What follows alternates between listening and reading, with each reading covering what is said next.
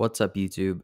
I'm back with some huge news. Max Scherzer has been traded to the LA Dodgers, and so has Trea Turner. So both players are now on the Dodgers, and the Dodgers are going to win the World Series, in my opinion. There's no way they don't win with Kershaw, Bauer, Scherzer, all in their starting rotation.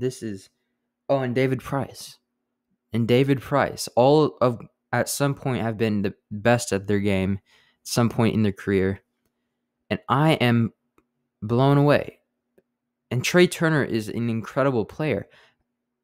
I'm at a loss of words. How are the Dodgers going to have all this cap space?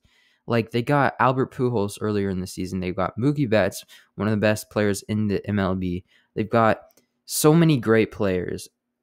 And I have no idea how they have the cap space to do it. But, I mean, if they win again, good for them. Like, they pulled off this trade. And then once I get these players, I don't know how long they're going to last. I mean, I think they'll have to start selling players at some point for a few prospects. But that's not now. This is at the end of the season. But Scherzer's not playing as he was expected to be playing. But, hey, that's good for them for getting all these players. I just want to get my reaction out there, and yeah, that's the video. Hope you guys enjoyed. Please like, subscribe, turn on the post notifications, and thank you all for watching. Peace out, everyone.